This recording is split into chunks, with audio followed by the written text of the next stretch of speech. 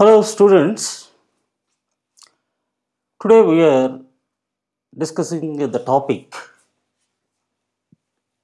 types of replication models. Already we discussed what is replication. It is self-duplication or formation of daughter DNAs from parent DNA is called replication.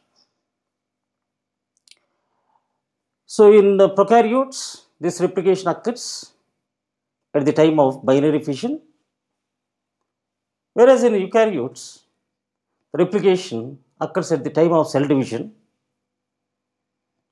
both during mitosis as well as during meiosis.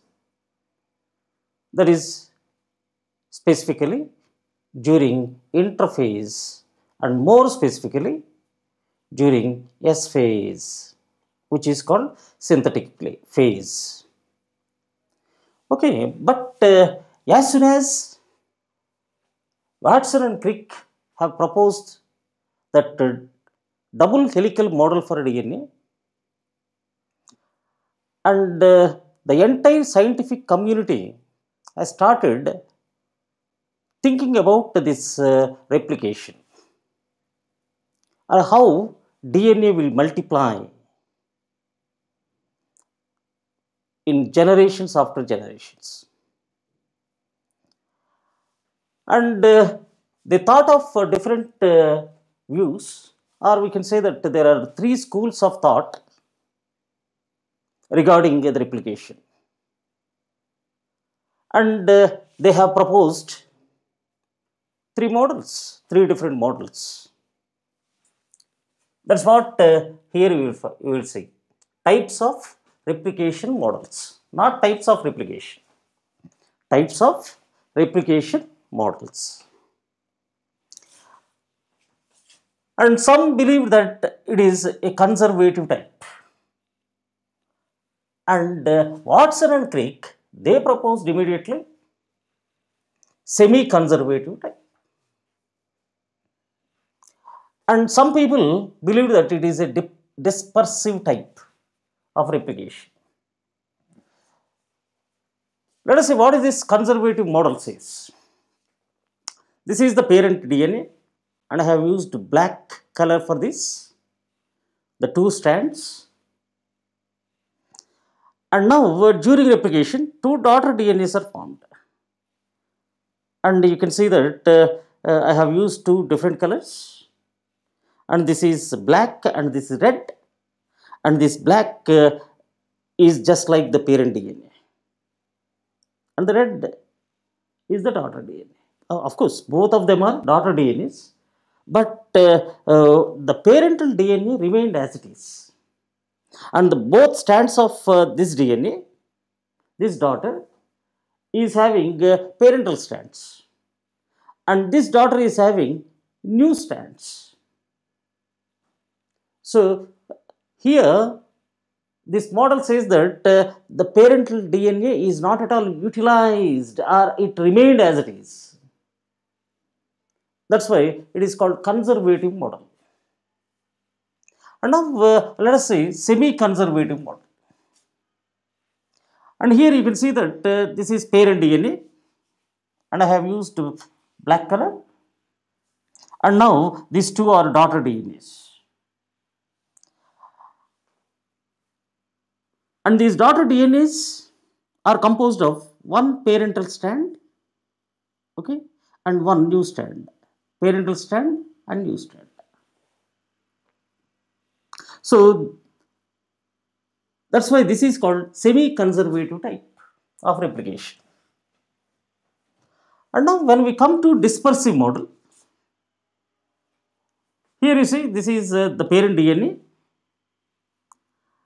and both strands of this parent DNA during this replication have exchanged the materials. So you will find what these are two daughter DNAs with black. Black represents old nucleotides, and the red color represents what? New nucleotides.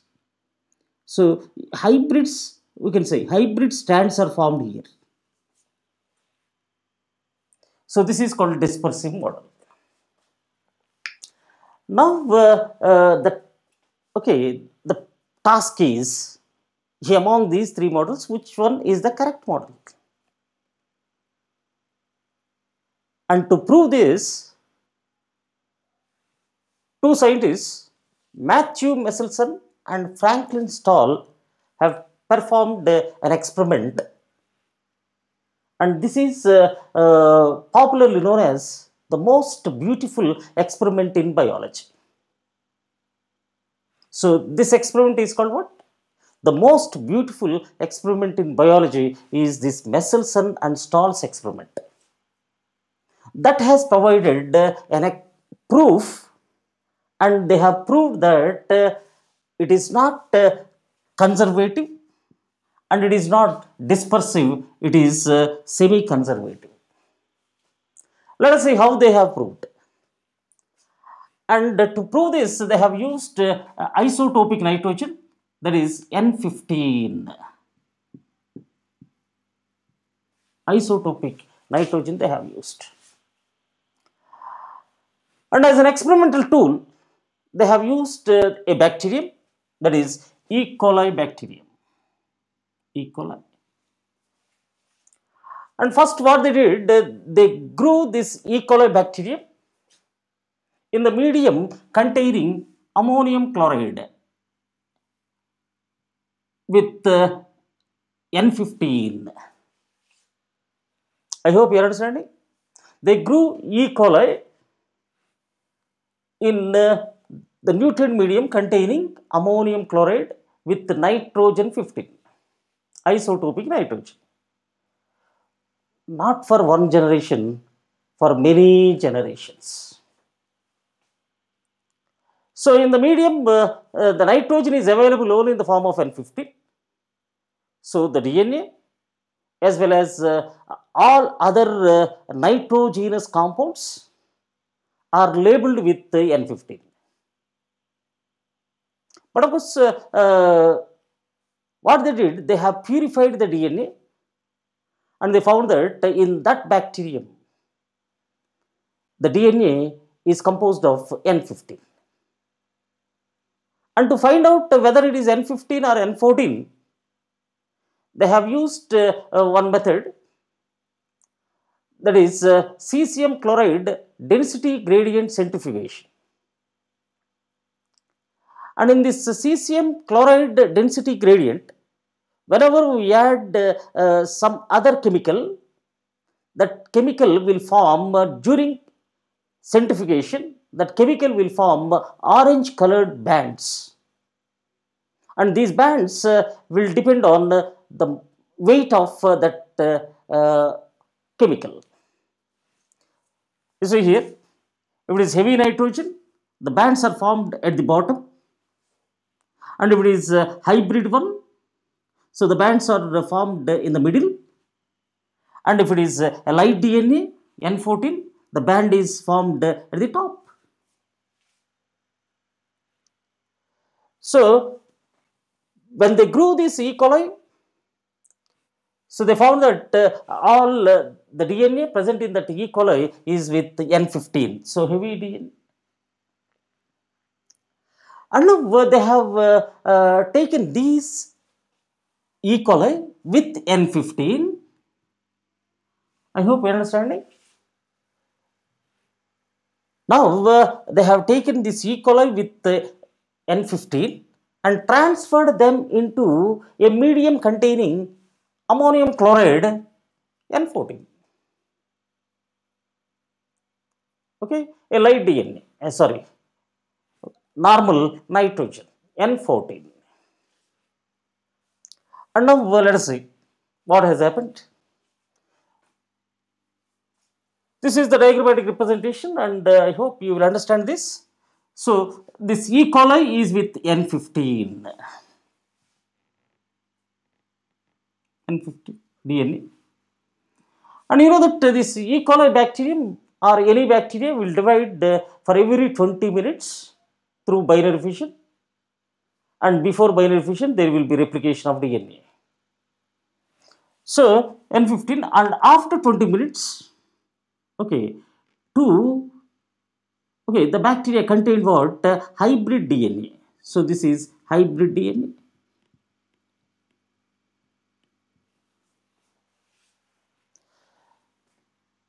So they found that how they have confirmed this one.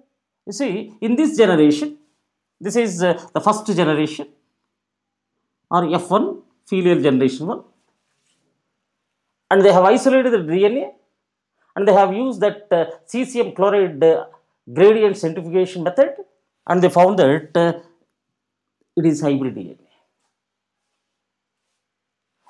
Now with this result, they have ruled out this conservative model. If it is conservative model, then not hybrid DNA should not be formed, and there should be light DNA as well as heavy DNA. Both should be there. So that's why they have ruled out conservative model. And now the thing is that it can be semi-conservative or it can be dispersive. Now they went for one more generation. And in the next generation, that is after 40 minutes, they found that hybrid DNA, these two are hybrid, and these two are what? Light DNA.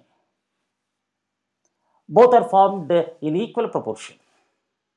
Both are formed in equal proportion. And when they went for another 20 minutes, okay, so 4 will become 8, and in the 8, out of 8 DNAs, so 2 of them are hybrid DNA, and 6 are light DNA.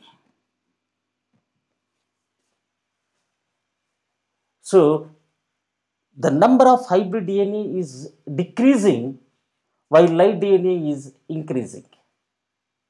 This indicates that the DNA is replicating in what method? Semi-conservative method. That's why this experiment is has proved that DNA replication is always in what manner? Semi-conservative manner. So not dispersive or not conservative. So it is semi-conservative method of replication. And in the next video, we will discuss about the enzymes and mechanism of DNA replication. And before that, we will do some problems based on this topic.